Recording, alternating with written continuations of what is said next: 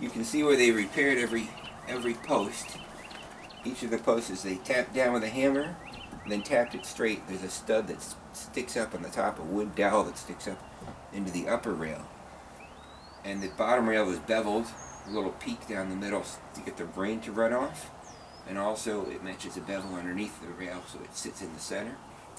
Then they put 2 nails on this side, caulked around it, and then they primed it and painted it. So those should be good for a long time. And as far as we can tell, every one of them is original upstairs and downstairs. They're all in good condition.